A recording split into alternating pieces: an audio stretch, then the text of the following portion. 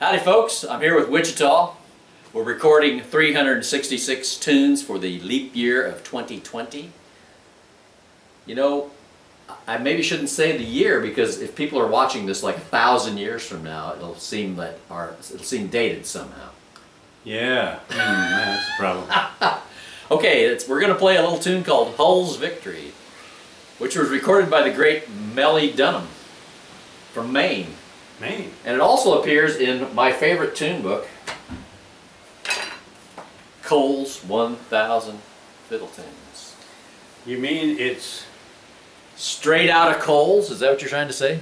I think it is. Key of F. Here we go.